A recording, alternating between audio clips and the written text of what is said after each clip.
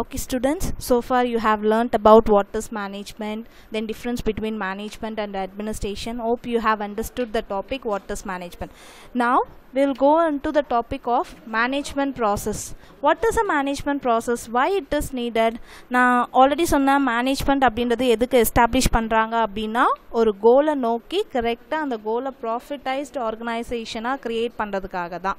So அப்போ அந்த organisation கோல்ஸை எந்தெந்த ப்ராசஸை வச்சு கரெக்டாக பண்ண முடியும் அப்படின்றத அனலைஸ் பண்ணுறது தான் மேனேஜ்மெண்ட் ப்ராசஸ்ன்னு சொல்லுவோம். ஸோ மேனேஜ்மெண்ட் ப்ராசஸில் 5 டிஃப்ரெண்ட் ஸ்டெப்ஸ் இருக்குது. என்னென்னு பார்த்தீங்க அப்படின்னா management in coordination, management in process, management is a purposive process, management is a social process, management is a cyclic process. So process ni இவ்வளோ நேரம் சொன்னோம். process அப்படின்னா என்னன்னு ஃபர்ஸ்ட் உங்களுக்கு நான் எக்ஸ்பிளைன் பண்ணுறேன். ஸோ process அப்படின்றது ஒரு பர்சன் தன்னோட கண்டென்ட் அதாவது கண்டென்ட் அப்படின்றது இங்கே என்னன்னா இண்டிவிஜுவல் ரெஸ்பான்சிபிலிட்டி, அவனுக்குன்னு கொடுத்த ரோலை கரெக்டாக அவன் சொன்ன ப்ராசஸில் பண்ணி முடிக்கிறானா, that is called as management process. ஓகேவா? அது வந்து பார்த்திங்கன்னா ஒரு வாட்டியோடு நின்றுடாது. இப்போ ஒரு ஃபங்க்ஷன் நான் கொடுக்குறேன் அப்படின்னா இதை கம்ப்ளீட் பண்ணோன்னே நெக்ஸ்ட் இன்னொரு ஃபங்க்ஷன் வரும், இல்லை அதே சைக்கிளாக வரும். இல்லை ஒரு கம்பெனியில் எடுத்துக்கிட்டிங்க அப்படின்னா ஃபார் எக்ஸாம்பிள் ப்ரொடக்ஷன் டிபார்ட்மெண்ட்டில் ஃபர்ஸ்ட் ஒரு 100 யூனிட்ஸை வந்து நான் தயாரிக்க சொல்வேன். அப்போ அதோட process. So manufacturing of 100 goods ஒரு ப்ராசஸ். அந்த 100 கூட்ஸையும் மேனுஃபேக்சர் பண்ணி முடிச்சதுக்கப்புறம் திருப்பி அந்த ப்ராசஸ் வந்து ஸ்டாப் ஆகிடாது. நெக்ஸ்ட்டு இன்னொரு 200 சொல்லலாம், இல்லை 50 சொல்லலாம், 10 சொல்லலாம். ஸோ எவ்வளோ யூனிட் சொல்கிறோமோ அந்த ப்ராசஸ் என்ன ஆகும், கண்டினியூஸாக சைக்கிளிக்காக நடந்துக்கிட்டே இருக்கும். அதனால் management is an ongoing and cyclic ப்ராசஸ்னு சொல்லலாம். ஓகேவா? அதே மாதிரி இது பார்த்திங்கன்னா it is dynamic in nature of the management. அதாவது இது மேனேஜ்மெண்ட்டில் ஒரு இம்பார்ட்டண்டான பார்ட்டுன்னு சொல்லலாம். ஏன் அப்படின்னா ஆப்ஜெக்டிவையும் கோலையும் அட்டைன் பண்ணுறதுக்கு வெரி வெரி இம்பார்ட்டன்ட் டூல். நம்ம மேனேஜ்மெண்ட் டூல்ஸ் அப்படின்றத பார்த்தோம். அந்த டூல்ஸ் அப்படின்றத எல்லா டிபார்ட்மெண்ட்ஸ்லையும் அப்ளை பண்ணி அந்த ப்ராசஸை கரெக்டாக எஃபிஷியண்ட்டாக வாங்குறதுக்காக தான் இந்த மேனேஜ்மெண்ட் ப்ராசஸை இன்ட்ரடியூஸ் பண்ணியிருக்காங்க. So will go in to the topic. Management is coordination will know very well. கோஆர்டினேஷனாக என்ன, எல்லாரும் டூகெதராக ஒர்க் பண்ணி சக்ஸஸிவ் அவுட்கம்மாக கொண்டு வரது தான். So they have given the manager of an enterprise must effectively coordinate all activities and resources of the organization. So activities na okay, எந்த ஒரு work கொடுத்தாலும் அது கரெக்டாக கோஆர்டினேட் பண்ணும். ரிசோர்ஸஸ் அப்படின்றது இங்கே என்ன மென்ஷன் பண்ணுறாங்கன்னா men, machines, material and money, the 4 M's of management. It is very important. resources என்னென்ன அப்படின்னு பார்த்தீங்கன்னா men, machines, material and மணி. இது வெரி வெரி இம்பார்ட்டன்ட். ஸோ இந்த 4 ரிசோர்ஸையும் கரெக்டான ஆக்டிவிட்டீஸ் கொடுத்து கரெக்டாக கோஆர்டினேட் பண்ணால் மட்டும்தான் we can gain our objective. So I'll repeat it. Management is coordination. The manager, who is responsible here? The manager of the enterprise must effectively coordinate all the activities and resources of the organizations, namely men, machines, material and money of the 4 M's of the management. So first process புரிஞ்சுதா? So second thing பார்த்தீங்கன்னா management is a process அப்படின்னே சொல்கிறாங்க. So என்ன process? The manager achieves proper coordination of resources by the means of managerial functions. So என்னென்ன நம்ம first பாயிண்டில் படித்த எல்லா ரிசோர்ஸஸோட ப்ராப்பர் கோஆர்டினேஷன் எப்படி அச்சீவ் பண்ண முடியும் அப்படின்னா through managerial functions. So what are the managerial ஃபங்க்ஷன்ஸ்னு பார்த்தீங்கன்னா planning, organising, staffing, directing and controlling. So நம்ம இந்த ஆக்டிவிட்டீஸ் நீங்கள் பண்ணுங்கள், இந்த ரிசோர்ஸை நீங்கள் யூஸ் பண்ணிக்கோங்கன்னு சொன்னால் மட்டும் பத்தாது. இந்த டைமில் இந்த ரிசோர்ஸ் பண்ணணும், இந்த டைமில் இந்த பிளானிங்கை நீங்கள் பண்ணணும், இந்த ஸ்டாஃபை நீங்கள் யூட்டிலைஸ் பண்ணிக்கோங்க, இப்படி டைரக்ட் பண்ணுங்கள் அப்படின்னு சொன்னால் மட்டும்தான் அந்த மேனேஜரோட ப்ராசஸ் கரெக்டாக அச்சீவ் ஆகும். எக்ஸாம்பிளை வச்சு எக்ஸ்பிளைன் பண்ணுற பாருங்கள். நம்ம வீட்டில் எல்லா பேரண்ட்ஸும் குக்கிங் பண்ணுவாங்க. ஸோ குக்கிங் பண்ணும்போது ஒன்றுக்கு அடுத்தது தான் ஒன்று போடுவாங்க. நம்மளுக்கு குக்கிங் தெரியல அப்படின்னா நம்ம அம்மா சொல்லுவாங்க எண்ணெய் ஊற்றுங்க, கடுகு ஊற்றுங்க, தென் டூ திஸ் தட். ஸோ அந்த ப்ராசஸில் போனால் தான் we can get a yummy recipe. அதே மாதிரி ஒரு மேனேஜ்மெண்ட்டில் பார்த்தீங்க அப்படின்னா அவங்களோட ஆப்ஜெக்டிவாக கோல் ரீச் பண்ணுறதுக்கு டைரக்ஷன்ஸும் கொடுக்கணும், அதுக்கான ப்ராப்பர் பிளானிங் ஆர்கனைஸ் பண்ணி கொடுத்தா மட்டும்தான் என்ன பண்ண முடியும், we can reach the goal. So that is why it is called as management is a process. I'll read again. Listen. The manager achieves proper coordination of resources by means of the managerial functions of planning, organizing, staffing, directing and controlling. So first la coordination importance சொன்ன என்னென்ன resources coordinate பண்ணனும் அப்படினா men, machine, material, money. Second point la managerial functions proper plan பண்ணி organize பண்ணி staffing பண்ணனும், அதுக்கு அப்புறம் அத டைரக்டும் பண்ணனும், கண்ட்ரோலும் பண்ணனும். So எந்த ஒரு ப்ராப்ளம்ஸ் வந்தாலும் அத டைரக்ட்டா கண்ட்ரோலும் பண்ணனும், அந்த ப்ராப்ளமை சால்வ் பண்ணவும் தெரிஞ்சுக்கணும். This is what manages process. The next thing is management is a purposive process. Second point process ன்னு பார்த்தோம். இதுல என்ன purpose நிவாவே specific அப்படினு சொல்லுவோம். இங்க என்ன specific சொல்லிருக்காங்கன்னு பாருங்களேன். It is directed towards the achievement of predetermined goals. Underline it, predetermined. ஏற்கனவே சொல்லப்பட்ட கோல்ஸை அச்சீவ் பண்ணுறதுக்காக ஒரு மேனேஜ்மெண்ட் ப்ராசஸ் பண்ணும். ஸோ இதுக்கு மேலே நீங்கள் பண்ணுறதை வச்சு நான் ஒரு கோலை வந்து டிசைட் பண்ண மாட்டோம். Already top level management, middle லெவலில் இருக்கக்கூடிய மேனேஜர்ஸுக்கு என்ன பண்ணியிருப்பாங்க, இந்த கோலை தான் நீங்கள் கம்பெனிக்காக அச்சீவ் பண்ணி தரணும் அப்படின்றத ஆல்ரெடி ப்ராசஸ் பண்ணி அவங்க கிட்ட சொல்லியிருப்பாங்க. ஸோ அந்த ப்ரீடிட்டர்மைன்டு கோல்ஸ் இல்லை ஆப்ஜெக்டிவ்ஸை அச்சீவ் பண்ணுறதுக்காக ஒரு ப்ராசஸை ரெடி பண்ணுவாங்க. So without an objective we have no destination. Underline it. So ஒரு objective இல்ல அப்படினா நம்மளுக்கு ஒரு goal இல்ல. Destination means end, to reach or a path to follow to arrive our destination. That is a goal. Both management and the organization must be purposive or goal oriented. So the meaning is எப்பயுமே first ஒரு கோலை set பண்ணணும், set பண்ண கோலுக்கு ஒரு ப்ராசஸை ready பண்ணணும், அந்த ப்ராசஸை கரெக்டாக ரிசோர்ஸஸ் யூஸ் பண்ணி கைட் பண்ணி டைரக்ட் பண்ணி கண்ட்ரோல் பண்ணி we have to achieve the destination. That is what purposive process. Purpose இருக்கணும், ஒரு முக்கியமான குறிக்கோள் இருக்கணும். Okay. The fourth thing is management is a social process. It is an art of getting things done through other people. நம்ம இந்த மீனிங்லேயே பார்த்தோம். Management அப்படின்னா எல்லா அச்சீவ்மெண்ட்ஸையுமே யாரால பண்ண முடியும், மற்ற பீப்புள் கிட்ட சொல்லி அது கரெக்டாக ஒர்க் செஞ்சு முடிக்கணும்.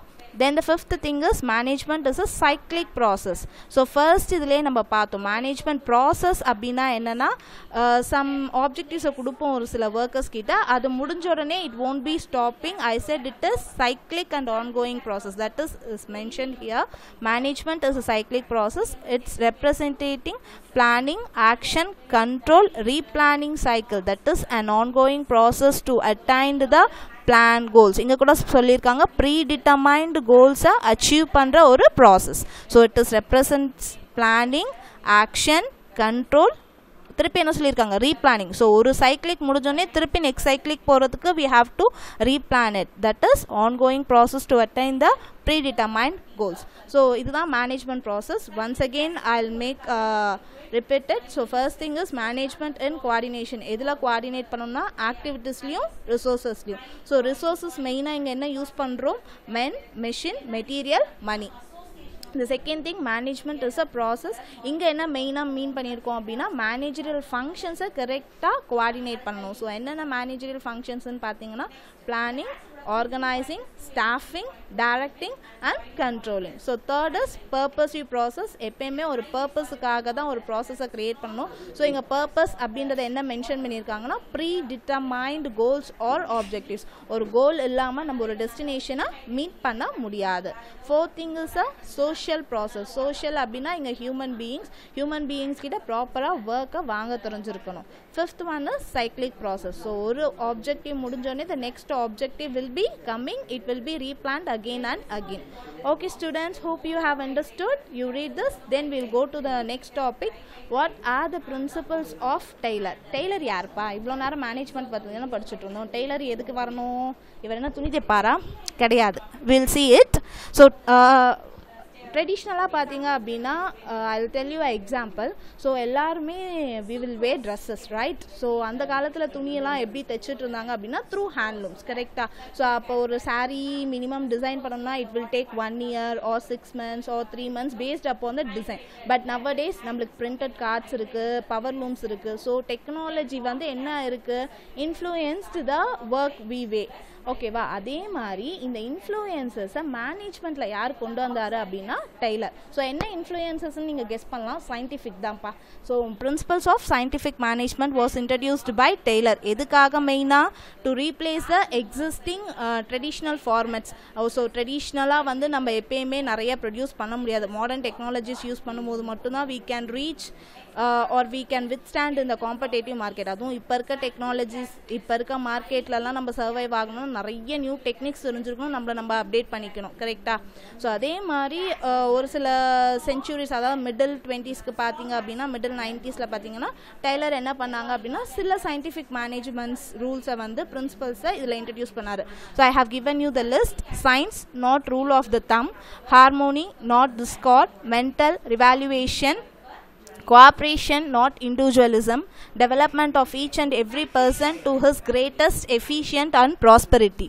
So we will discuss one by one. So first thing is science, not rule of thumb. So science not the rule of them. So நான் ஃபர்ஸ்டே சொன்னேன், எல்லாத்துலேயுமே வந்து சயின்டிஃபிக் டெக்னாலஜி ரீப்ளேஸ் பண்ணியிருக்கு அப்படின்ட்டு. இதை யார் இன்ட்ரடியூஸ் பண்ணார்னா Taylor. So Taylor pioneer the introduction of method of scientific inquiry into management practice. ஸோஃபார் நம்ம படித்தது எல்லாமே ட்ரெடிஷ்னலாக, இதை எப்படி சயின்டிஃபிக்காக மாற்ற முடியும்? அப்படி சயின்டிஃபிக்காக மாற்றினா இதில் என்ன நம்மளுக்கு பெனிஃபிட்ஸ்?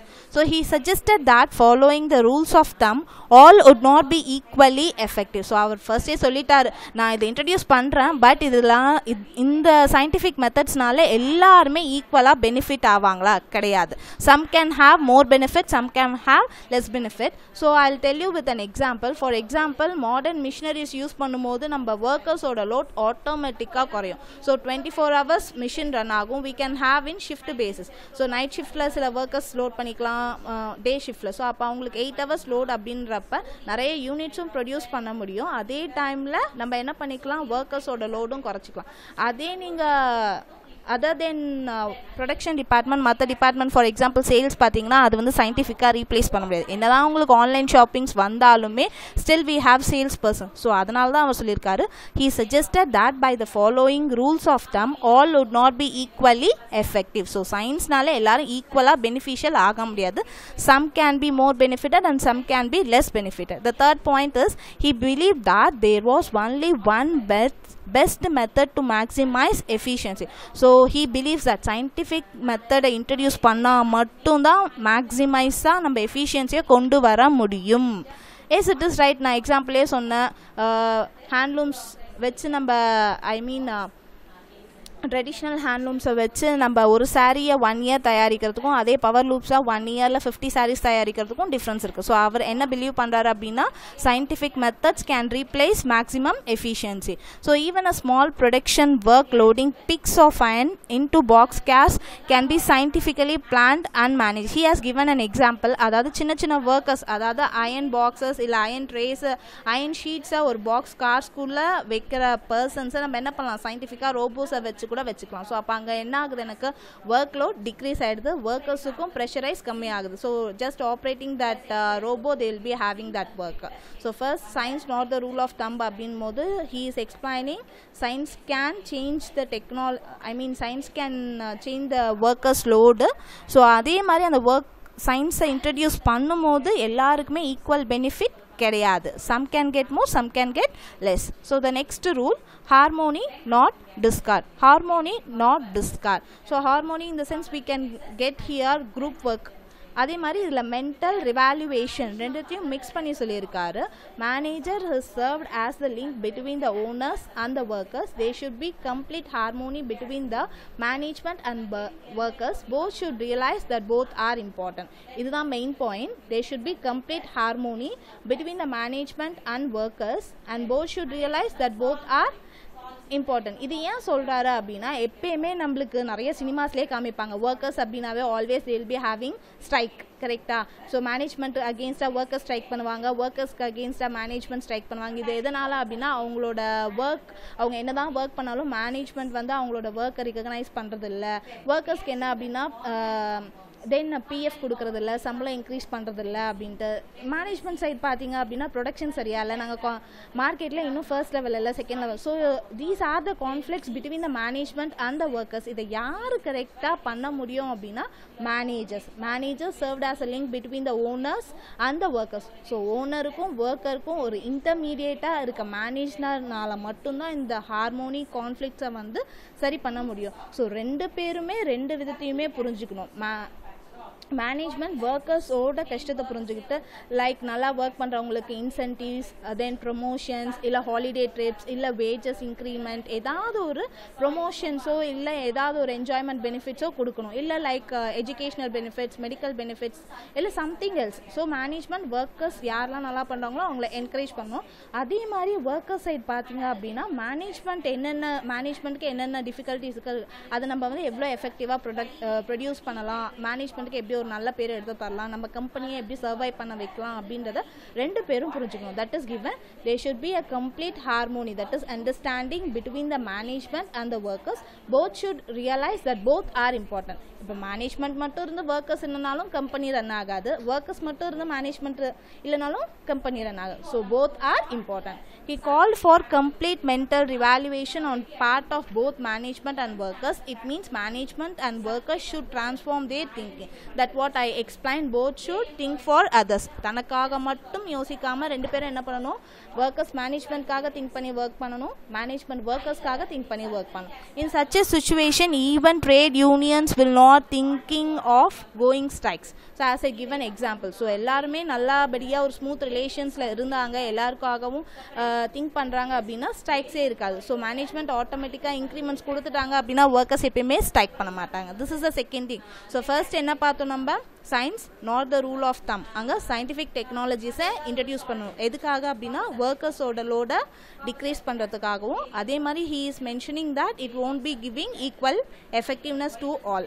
ஸோ செகண்ட் ரூல் என்ன பண்ணணும், second and third rule கம்பைன்லி we have learned that மேனேஜ்மெண்ட்டும் ஒர்க்கர்ஸும் ரெண்டு பேரும் ரெண்டு லெவல்லையுமே ரியலைஸ் பண்ணணும். அவங்க இம்பார்ட்டன்ஸை ரியலைஸ் பண்ணி ரெண்டு பேருக்காகவும் ஒர்க் பண்ணணும். Right? We'll move on to the fourth one. Cooperation, not individualism. What it is? Cooperation, not individualism.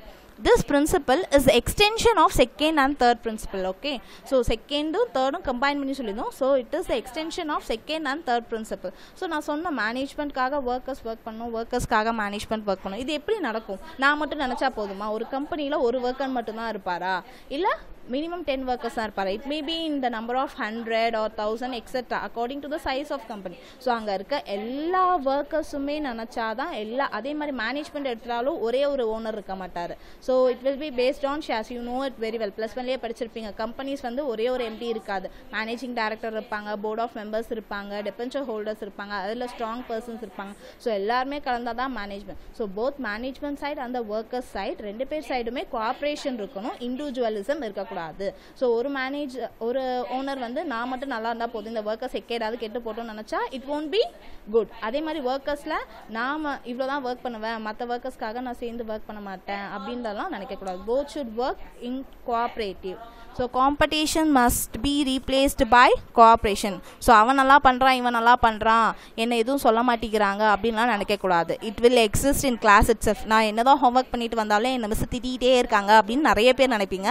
So அதெல்லாம் இருக்கக்கூடாது. எல்லாருமே கோஆர்டினேஷனாக ஒர்க் பண்ணணும் அப்படின்னு சொல்கிறாங்க. Both should realise that they need each other. It's very important that they need each other. That's what I explain. Without management no workers can survive and without workers no management can survive. Workers should be rewarded for their suggestions. இங்கே என்ன சொல்லியிருக்காங்கன்னா அவங்களோட ஒர்க்குக்காக reward பண்ணக்கூடாது, for their suggestions. So இதை I'll explain with an example. Suppose நம்மளோட company deep லாஸில் போகுது, what can be suggested? So எல்லாருக்கிட்டையுமே கேட்பாங்க இதில் என்ன பண்ணலாம் நம்ம அப்படின்ட்டு. ஸோ அப்போ வந்து பெஸ்ட்டாக யாராவது சஜஸ்ட் பண்ணுறாங்க அப்படின்னா it can be not only இந்த டைம்ஸ் ஆஃப் லாஸஸ். இல்லை அப்படின்னா நம்ம காம்படிட்டிவ் மார்க்கெட்டில் இன்னும் எப்படி பெட்டராக பண்ணால் நம்மளால் சர்வை பண்ண முடியும். ஃபார் எக்ஸாம்பிள் ஒரு மேகி எடுத்துக்கிட்டிங்க அப்படின்னா ஃபஸ்ட்டு மேகி கம்பெனி மட்டும்தான் நூடுல்ஸில் இருந்துச்சு, அதுக்கப்புறம் டாப் ராமன் வந்துச்சு, இப்பி வந்துச்சு. ஸோ அதையே அவங்க Maggi கம்பெனியே survive பண்ணிக்கிறதுக்காக they have introduced lots and lots of varieties like masala varieties or else some colour changing, so mood changing. So அந்த மாதிரி suggestions கொடுக்குற எம்ப்ளாயீஸ்க்கு they should reward it, they should appreciate it.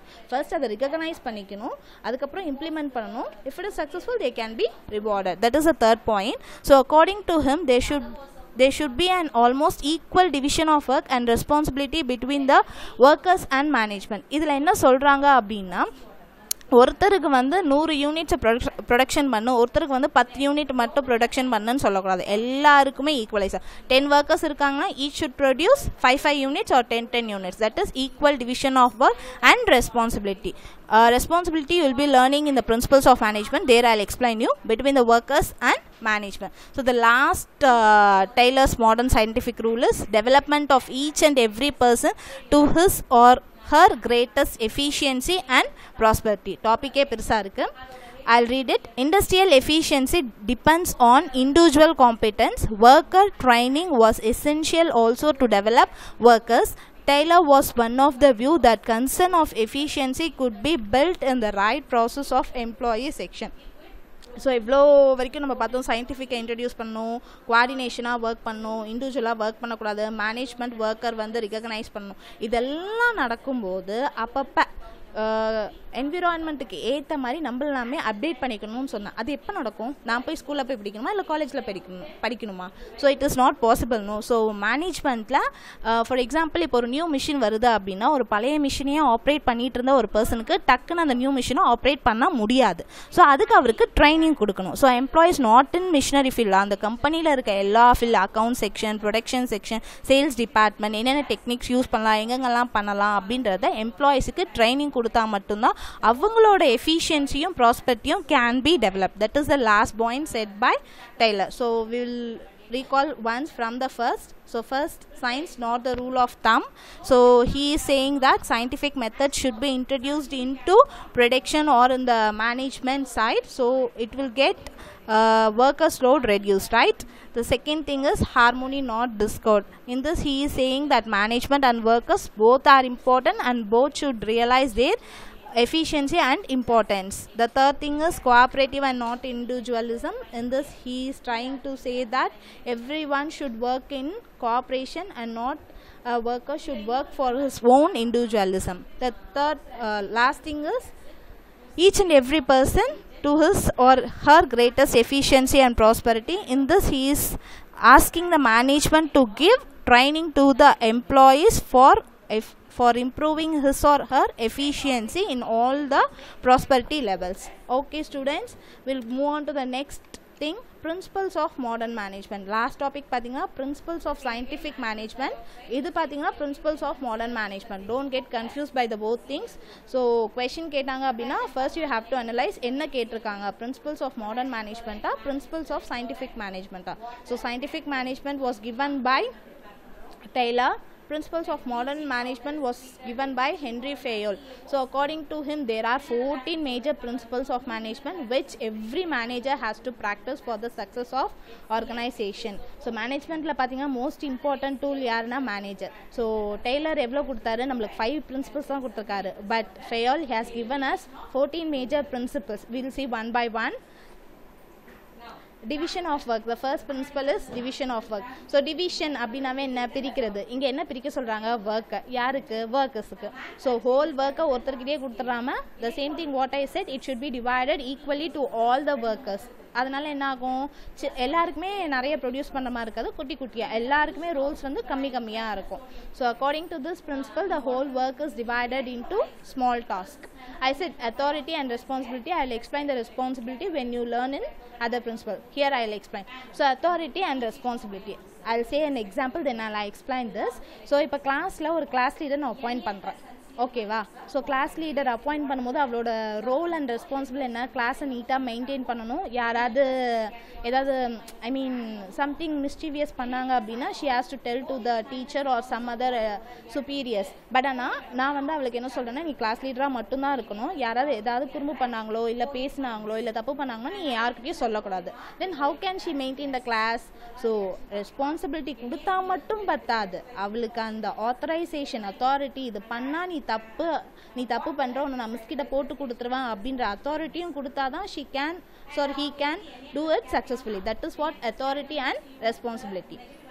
Authority means the right of a superior to give the order to his subordinate. So இங்க manager என்ன பண்ண முடியும், நீ எல்லார்கிட்டயும் வேலை வாங்கிக்கோ, ஆனா நீ எதுவும் கேட்கக்கூடாது, வேலை செஞ்சியான்னு கேட்கக்கூடாது, வேலை என்ன செஞ்சிருக்கன்னு கேட்கக்கூடாது அப்படின்னா he cannot do his responsibility without that authority. So authority means the right of superior to give the order to his subordinate, whereas responsibility means the obligation for performance. So இதே எக்ஸாம்பிள் நான் மாற்றி சொல்லலாம். So இப்போ authority கொடுத்துட்டேன், responsibility கொடுத்துட்டேன், but ஆனால் அவள் இப்போ கிளாஸ் லீடருக்கு நான் ரோல் ஷிப் கொடுத்துட்டேன், யார் பேசுகிறாங்களோ நீ வந்து என்கிட்ட சொல்லுன்ட்டு, பட் ஆனால் அவள் யார் பேசினாலும் கண்டுக்காமல் இருந்தாங்கன்னா she is not doing her responsibility. So authority இல்லாமல் ரெஸ்பான்சிபிலிட்டி கிடையாது, ரெஸ்பான்சிபிலிட்டி இல்லாமல் authority கிடையாது, right? The third thing is discipline. It's very important for our students, right?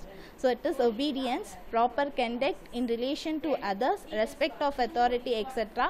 It is essential for the smooth functioning of all organization. Discipline நம்ம ஜென்ரலாக ஸ்கூல்லேருந்தே படிச்சுட்டு வர time தான். எல்லாருக்கும் ஒபே பண்ணணும், எல்டர்ஸ்க்கு ரெஸ்பெக்ட் பண்ணணும், டீச்சர்ஸ்க்கு ரெஸ்பெக்ட் பண்ணணும், டீச்சர்ஸோட வேர்ட்ஸ் கேட்கணும், அவங்களுக்கு வந்து எல்லாமே ப்ராப்பராக பண்ணி தரணும் அப்படின்ட்டு. அதே தான் கம்பெனியில் போகும்போது நம்மளுக்கு ஹையர் அஃபீஷியல்ஸாக இருக்க மேனேஜர், சுப்பீரியர் அத்தாரிட்டிஸ்க்கு நம்ம என்ன பண்ணணும் அப்படின்னா அவங்க என்ன ஒர்க் சொல்கிறாங்களோ அதை ஒபீடியண்ட்டாக பண்ணி தரணும், அவங்ககிட்ட எதிர்த்து பேசக்கூடாது. வி ஷுட் ரெஸ்பெக்ட்னா இந்த sense we can say good morning are good evening R அவர் என்ன சொன்னாலும் ஓகே சார் அப்படின்ட்டு எடுத்து பேசாமல் நீ என்னையா சொல்கிறது நான் என்னையா கேட்குறது அப்படின்னு இருந்தால் it is not discipline. So இது எதுக்காக அப்படின்னா it is essential for smooth functioning of all organisations. So ஒரு ஆர்கனைசேஷனில் எல்லா ஒர்க்ஸும் இப்போ ஒருத்தர் கேட்கல அப்படின்னா எல்லா ஒர்க்கர்ஸுமே அவன் மட்டும் கேட்கல நான் கேட்கணுமா, நானும் கேட்க மாட்டேன் அப்படின்ட்டு எல்லா ஒர்க்கர்ஸுமே then it will go in to confusions or conflicts. So to avoid that and to ensure the smooth flow of functioning, discipline is very very important, right? We'll go into the fourth thing, unity of command. This principle states that each subordinate should receive orders and accountable to one and only superior. It is one very important, kana listen to it. This principle states that each subordinate should receive orders and accountable. Inga accountable அப்படின்னா we can say, I'll say it. So இப்போ நான் வந்து எனக்கு கீழே 5 superiors இருக்காங்கன்னு வச்சுக்கோங்களேன், ஒருத்தர் தான் என்னோட மெயின் சுப்பீரியராக இருக்கலாம், அது இல்லாமல் 5 பேர் இருக்காங்க, பட் ஆனால் 5 பேரும் எனக்கு ஆர்டர்ஸ் கொடுத்தாங்க அப்படின்னா நான் 5 பேர் சொல்கிறதும் செய்யணும் இல்லை, எனக்கு யார் மெயினோ அவங்க சொல்கிறத மட்டும்தான் செய்யணும், அவங்களுக்கு மட்டும்தான் நான் கரெக்டாக ஒர்க் பண்ணணும். That is called accountable. So என்னோட ஒர்க் கரெக்டாக முடிச்சேன்னா முடிக்கலையா அப்படின்றத பார்த்து என்னோட சுப்பீரியர் கிட்ட மட்டும் சொல்கிறது அக்கௌண்டபிலிட்டி. ஓகே, ஸோ இங்கே யார்கிட்ட மட்டும் இருக்குன்னா ஒருத்தர்கிட்ட தான் இருக்கணும். 5 பேர்கிட்டே இருந்தால் 5 பேர் சொல்கிற ஒர்க்கும் செய்யாமல் எல்லாருக்கிட்டையும் திட்டு வாங்கக்கூடாது. So we should be accountable and we should receive orders. Both are important. ஆர்டரும் ஒருத்தர்கிட்ட தான் வாங்கணும், அவங்களுக்கு மட்டும்தான் we should be responsible. Okay, then unity of directions. So நம்ம இது வரைக்கும் சொன்னோம், சுப்பீரியர் அப்படின்னா ஆர்டர் கொடுக்கணும், அந்த ஆர்டரை நம்ம ஒபே பண்ணணும். ஆர்டர் கொடுத்தா மட்டும் போதுமா, அதை எப்படி கரெக்டாக கைட் பண்ணுறதும் சுப்பீரியரோட குவாலிட்டி தானே. That is what unity of directions. So all related activities should be put under one group. It's very important. All related activities. எதுக்கு ரிலேட்டட் ஆக்டிவிட்டிஸ்? கம்பெனிக்கு ரிலேட் ஆன இல்லை கோல் ஆர் ஆப்ஜெக்டிவ் ரிலேட்டடுக்கான ஆக்டிவிட்டிஸ் எல்லாருமே ஒரே குரூப்பாக it should be under the one group. They should be one plan of action for them and they should be under the control of one manager. So previous இதுலேயே பார்த்தோம், ஒருத்தருக்கு தான் நம்ம வந்து அக்கௌண்டபிளாக இருக்கணும், அதாவது ரெஸ்பான்சிபிளாக இருக்கணும். Same thing here mention. So இங்கே பிளான் வந்து ஒரே ஒரு பிளான் தான் இருக்கணும் எல்லாருக்குமே. 100 மெம்பர்ஸ் இருந்தாலும் 100 மெம்பர்ஸ்க்கும் ஒரே பிளான் ஒரே மேனேஜர் தான் இருக்கணும். That is called unity of directions, right? Will go on to the next thing, subordination of individual interest to mutual interest. Interest na enna vaddiya நம்ம அக்கவுண்ட்ஸில் போடுறோமே, not that. Interest is here something different. We'll see it. The management must put aside personal consideration and put company objectives firstly. Therefore, the interest of goals of the organization must prevail over the personal interest of individuals. புரியலதானே? I'll say you an example. நம்ம எல்லாருமே சாட்டை படம் பார்த்தோம், கரெக்டா? So அதில் டீச்சர்ஸ்லாம் என்ன பண்ணாங்க, ஒரு சில டீச்சர்ஸ், நீ உங்கள் அப்பா என்கிட்ட கடன் வாங்கியிருக்காங்க, நீ என் கிளாஸுக்கு வராத, நீ என் ஜாதி கிடையாது. அதே மாதிரி ஒரு கம்பெனியில் ஒரு மேனேஜர், இவன் என்னோட ரிலேட்டிவ், அதனால இவனுக்கு ஒர்க் பண்ணலனாலும் நான் சம்பளம் தருவேன், இனி வந்து என்னோட எனிமி, நீ ஒர்க் பண்ணாலும் நான் பண்ணலன்னு தான் சொல்லுவேன். அந்த மாதிரி ஒரு பர்சனல் இன்ட்ரெஸ்டோடு இல்லாமல் மியூச்சுவல், இது கம்பெனியோட கோலுக்காக மட்டும்தான் நம்ம ஒர்க் பண்ணணும் அப்படின்றத பார்க்கணும். That is mention the management must put aside personal considerations. எந்த ஒரு பர்சனல் ரிச்சுவல்ஸோ பர்சனலாக பழி வாங்குறதோ இருக்கக்கூடாது. எது மட்டும் இருக்கணும்? Company objective first. ஸோ எது first? Company objective first. Okay. Therefore, the interest of goals of the organization must prevail over the personal interest of individuals, right? The next thing is remuneration. So remuneration in the case, இவ்வளோ நாள் கஷ்டப்பட்டேன், எனக்கு நீ காசு தர மாட்டியா, சம்பளம் தர மாட்டியா, that is what remuneration. Okay, we'll see it. Workers must be paid sufficiently as this is a chief motivation. Underline this is the chief motivation of employees and therefore greatly influences productivity. The quantum and methods of remuneration payable should be fair, reasonable and rewarding of effect. So இதில் சொல்லியிருக்காங்க workers must be paid sufficiently. எதில் பே பண்ணணும்? என்னவா இருக்கணும்? அந்த பே பண்ணுறது என்னவா இருக்கணும்? ஸோ இப்போ நீ ஒரு ஒர்க் பண்ணியிருக்க, company 100 crores turn ஓவர்லேருந்து 200 crores turn ஓவர்லேருந்து நீ என்ன எக்ஸ்பெக்ட் பண்ணலாம்? கம்பெனியில் ஒரு பார்ட்னர்ஷிப். ஸோ அப்போ உன்னோட எக்ஸ்பெக்டேஷனுக்கு ஏற்ற மாதிரி அவங்க கொடுக்குற ரெம்யூனரேஷன் கரெக்டாக இருக்கணும். ஃபார் எக்ஸாம்பிள் ஒரு சின்னதாக பண்ணியிருக்கலாம், ஒரு ஹாலிடே ட்ரிப், இல்லை ஒரு இன்க்ரிமெண்ட், இல்லை 1 week ஹாலிடே, இது கொடுத்தா ஜாலியாக இருக்கும். இனிமேல் ஸ்கூலில் கூட இன்ட்ரடியூஸ் பண்ணலாம். ஸோ கரெக்டாக ஹோம்ஒர்க் பண்ணிங்க அப்படின்னா no homework for another 2 days, will introduce it.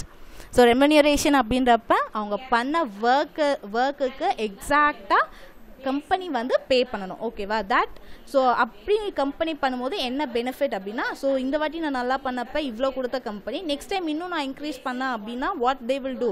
They will double the remuneration, right? So it will result in productivity. Okay, the degree of centralization. What is centralization? Central na naduvula irukkudu. Seri appo degree na 90 degree ah, we'll see it. The amount of power welded with the central management depends on the company size. Centralization implies the concentration of decision making authority at the top management. So degree of centralisation எப்பவுமே board of members தான் வந்து decision எல்லாமே எடுப்பாங்க. So இப்போ ஒரு company சின்ன கம்பெனியாக இருக்குது, லைக் பார்ட்னர்ஷிப் அப்படின்னு வச்சுக்கோங்களேன், ஒரு பார்ட்னர் தான் மெயின் பார்ட்னர் அப்படின்னா அவன் மட்டும் டெசிஷன் எடுக்கலாம், ரைட்? ஸோ இப்போ அதுவே ஒரு பெரிய ஆர்கனைசேஷன், ஒரு 500 டாடா பிர்லான்னு வச்சுக்கோங்க, அவங்க கம்பெனியில் எத்தனை பேர் இருப்பாங்க, எத்தனை போர்ட் ஆஃப் டைரக்டர்ஸ் இருப்பாங்க. ஸோ அப்போ எல்லாரையுமே நான் என்ன பண்ணணும்? ஒரு டெசிஷன் எடுக்கிறதுக்கு முன்னாடி கன்சல்ட் பண்ணணும். ஸோ அப்போ டிகிரி ஆஃப் சென்ட்ரலைசேஷனாக அந்த டெசிஷன் மேக்கிங் பவர்ஸ் வந்து ஒரு கம்பெனியில் எப்படி இருக்கும் அப்படின்னா அந்த கம்பெனியோட சைஸை பொறுத்து தான் இருக்கும். Okay, right? That is called degree of centralisation. So இது வரைக்கும் 8 points படிச்சிருக்கோம் out of 14. We will revise the 8 first, then we will move on to the next topic. So the first thing is division of work. So எல்லா ஒர்க்கர்ஸ்க்கும் என்ன பண்ணணும்? ஈக்குவலாக divide பண்ணி தரணும் எதை? ஒர்க்கை. தென் அத்தாரிட்டி அண்ட் ரெஸ்பான்சிபிலிட்டி. ஸோ ஒரு மேனேஜருக்கு both should be given. அத்தாரிட்டியும் கொடுத்துருக்கணும், அதுக்கேற்ற ரெஸ்பான்சிபிலிட்டியும் கொடுத்துருக்கணும். Third thing, discipline. Everyone should be equally respectable and we should respect the superiors in the company. Next, unity of command. It's very very important. என்ன பண்ணணும்? receive orders and should be accountable to one and only superior. Next, unity of directions. எல்லா directionsம் ஒரு plan of actionல தான் போகணும் and it is under the control of manager. The next thing is subordination of individual interest to mutual interest. So first இதில் என்ன இருக்கணும்? கம்பெனியோட objective தான் main இன்ட்ரெஸ்டாக இருக்கணும். பர்சனல் கன்சிடரேஷன் பழி வாங்குறதோ இருக்கக்கூடாது. ஸோ ரெம்யூனரேஷன் கரெக்டாக ஒர்க் பண்ணவங்களுக்கு, கரெக்டாக ப்ரொமோட் பண்ணவங்களுக்கு நார்மல் ரெம்யூனரேஷன் இல்லை எக்ஸ்பெக்டட் ரெம்யூனரேஷன் கொடுத்தா which will result in the productivity of the company. Next is degree of centralization. So decision making power or decision taking power of the company depends upon the company size, right? We'll move on to the next topic, line of authority or scalar chain. Chain na enama? Links, right? ஒரு link ஓட இன்னொரு link connect ஆகிட்டே இருக்கும். So இங்கே scalar chain அப்படின்றது top level மேனேஜ்மெண்ட்லேருந்து bottom level management வரைக்கும் கரெக்டாக ஒரு செயினாக ரேஞ்ச் ஆகிறதுக்கு பேர் தான் line of authority. So top level management சொல்கிறதா மேனேஜர்ஸ் கேட்கணும். மேனேஜர்ஸ் ஆர் த middle level management. Middle level management வந்து லோயர் லெவல் மேனேஜ்மெண்ட்டு கரெக்டாக அந்த instructions are pass பண்ணணும். So lower level management in the sense workers, right? So this refers to the chain of superior ranging from the top management to the lowest rank. Okay, lowest rank or lowest level, which is easy to you, right? Order. Social order ensures the fluid operation of a company through the authoritative procedure. Material order ensures the safety and efficiency in the workplace. Order should be acceptable and under the rules of company. So order அப்படினாவே just ஜென்ரலாக ஒரு மெசேஜை pass பண்ணுவோம், you have to do that work, கரெக்டாக? So இதில் 2 order இருக்குது, ஒன்று social order, இன்னொன்று material order. Material order easy. So material வாங்கும்போது அங்கே கரெக்டாக இப்போ ஒரு கம்ப்யூட்டர் நான் வாங்கிட்டு போய் என் கம்பெனியில் வைக்கிறேன் அப்படின்னா அது சூடாக ப்ரொடக்ஷன் பண்ணுற ஒரு இடத்துல போய் வைக்க முடியுமா? கிடையாது. ஸோ அதுக்குன்னு கரெக்டான ஆப்டான டெம்பரேச்சர் ரூம் இல்லை ஏசிஸ் யூஸ் பண்ணி தான் வைக்க முடியும், கரெக்டாக? ஸோ அந்த மாதிரி மெட்டீரியல் வாங்கும்போது cotton, if you take another example cotton எடுத்துகிட்டு போய் நான் ஒரு ஹாட் பிளேஸில் வைக்க முடியாது. அதே மாதிரி பெரிஷபிள் குட்ஸ் லைக் வெஜிடபிள்ஸ் அப்படின்னா கரெக்டாக அது கோல்டு ஸ்டோரேஜில் தான் பிளேஸ் பண்ணும். ஸோ மெட்டீரியல் ஆர்டர் அப்படின்னும் போது மெட்டீரியலை கரெக்டாக அந்த சேஃப்டியை என்ஷூர் பண்ணணும். So what is social order? Ensures the fluid operation of a company through authoritative procedure. கரெக்டான authority, கரெக்டான பிளான்ஸை எக்ஸிக்யூட் பண்ணி தரது தான் சோஷியல் ஆர்டர். ஸோ இன்னொன்று லாஸ்ட் பாயிண்ட் என்ன சொல்லியிருக்காங்க, order should be acceptable under the rules of company.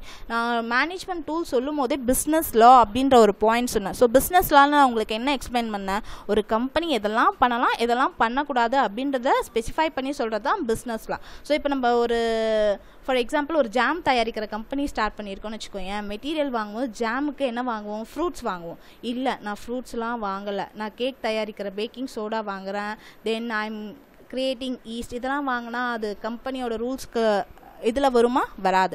அது மட்டும் இல்லை, this is for production example. அது மட்டும் இல்லாமல் ஐடி ஃபைலிங் இருக்கும், உங்களுக்கு ஷேர் ஹோல்டர்ஸுக்கு கரெக்டாக ஷேர்ஸ் அவங்க இன்ட்ரெஸ்ட் பேயபிள்லாம் இருக்கும். ஸோ இதெல்லாமே அண்டர் த லாவில் இருக்கா அப்படின்னு கரெக்டாக பார்க்கணும்.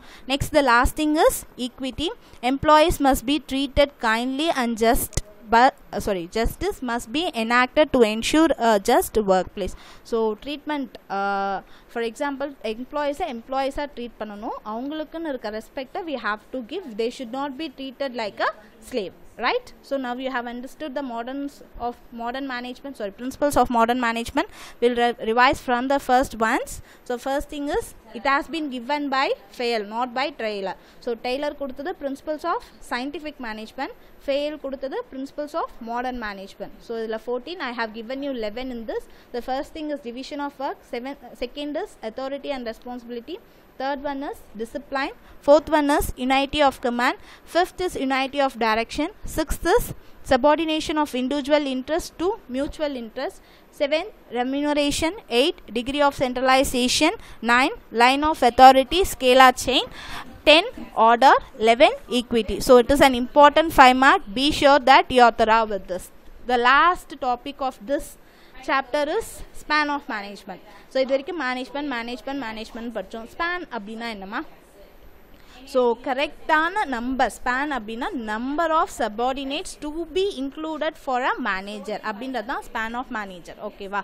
So span of management is refers number if subordinates who is managed effectively by a superior. So எல்லாருக்குமே இங்கே மிடில் லெவலில் மெயினாக இருக்கிறது மேனேஜர் தான் மேனேஜ்மெண்ட்டுக்கும் ரெஸ்பான்சிபிள், ஒர்க்கர்ஸ்க்கும் ரெஸ்பான்சிபிள். ஸோ ஒரு மேனேஜர்னால எவ்வளோ பேரை கரெக்டாக கண்ட்ரோல் பண்ண முடியும், கைட் பண்ண முடியும் அப்படின்னு சொல்கிறது தான் span of management. For example ஒரு மேனேஜருக்கு நான் 50 ஒர்க்கர்ஸ் கொடுக்கலாம், ஓகே மேனேஜ் பண்ணிக்கலாம்.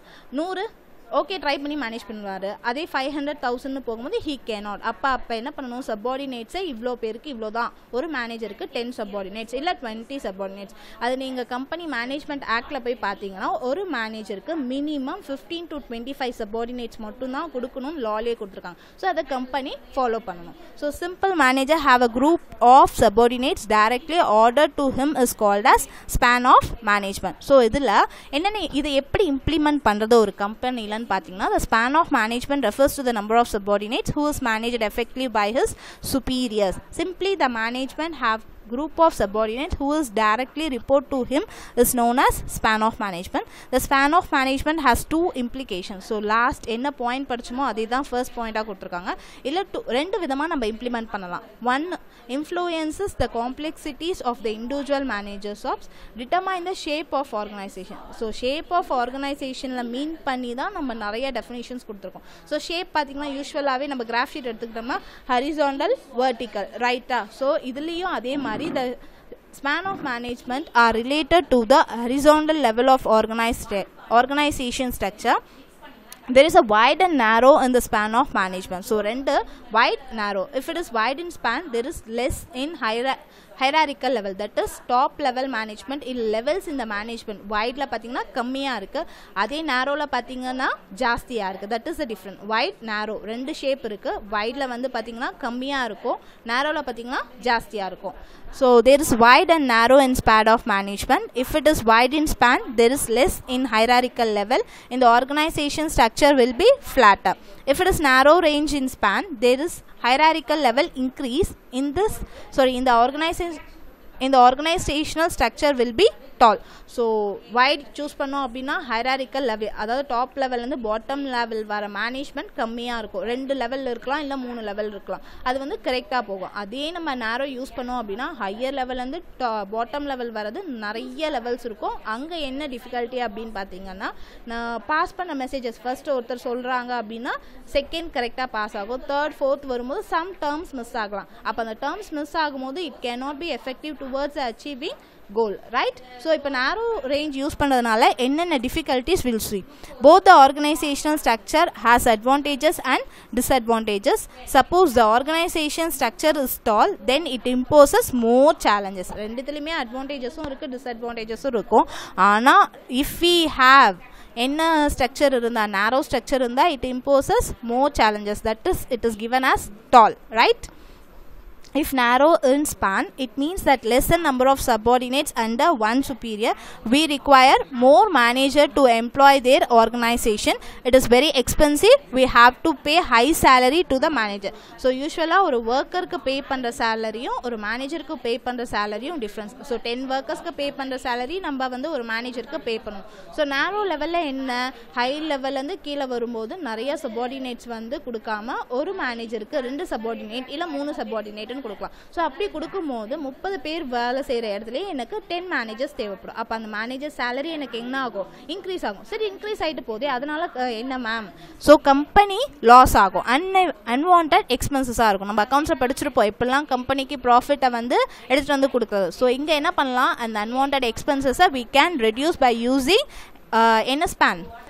We have narrow and wide. So அப்ப wide use பண்ணா இந்த unwanted expenses we can reduce it. So the next thing is, with more levels in hierarchy, the communication suffers drastically. It takes a lot of time to reach the appropriate points and hence the action gets delayed. Now first is சொன்ன மாதிரி நிறைய levels இருக்கும்போது top level managementல இருந்து bottom level managementக்கு அந்த message கொண்டு வரணும். அது கொண்டு வரும்போது ப்ராப்பர் வேலையும் கொண்டு வரணும், அதே டைம்ல கரெக்டான டைம்லயும் கொண்டு வரணும். ஸோ வேர்ட்ஸ் எதுவும் மிஸ் ஆகும்போது அப்படி கொண்டு வரதுக்கு it takes a lot of time. அது என்ன ஆகும்? அவங்க கொண்டு வந்து சொல்லி அதுக்கப்புறம் நம்ம மெட்டீரியல் வாங்கி ப்ரொடியூஸ் பண்ணி அதை ப்ரொடக்ஷன் ஸ்டார்ட் பண்ணுறதுக்கே டைம் டிலேஸ். ஸோ இங்கே என்ன லாஸ் ஆகுது? டைம். ஸோ ஃபர்ஸ்ட் பாயிண்ட்ல மேனேஜர்ஸ் நிறைய ரெக்குவயர்மெண்ட் பண்ணுறதுனால salary, so cash R expenses is increasing. இங்கே வந்து ப்ரொடக்ஷன் டிக்ரீஸ் ஆகுறதுனால கம்பெனிக்கு again it will get a loss. So the last thing is lack of coordination and control because operating staff is far away from the top management. So என்ன சொல்லியிருக்காங்க? நிறைய managers இருக்காங்க, நீ இப்படி பண்ண நீ அப்படி பண்ண சஜஷன்ஸ் கொடுக்கலாம். அது வந்து மிஸ்லீடிங் டு த ஆப்ஜெக்டிவ் கோல். அது மட்டும் இல்லாமல் ஒவ்வொரு மேனேஜரையும் தாண்டி போய் நீ டாப் லெவல் மேனேஜ்மெண்ட்டை மீட் பண்ணுறதும் கஷ்டம். நிறைய ஸ்டாஃப் இருக்காங்க அப்படின்றது lack of coordination. So it also brings losses to the companies. So students, this is for your first lesson. So I will read out the choose the correct answer for this lesson. The first question is, management is what a does. Management is what a does. The answer is manager. The second question, management is a dash, art and science. The second question is, management is a dash. The answer is art and science. The third question is, scientific management is developed by. The answer is Taylor. The fourth question is, dividing the work into small tasks is known as dash. So answer is division of work.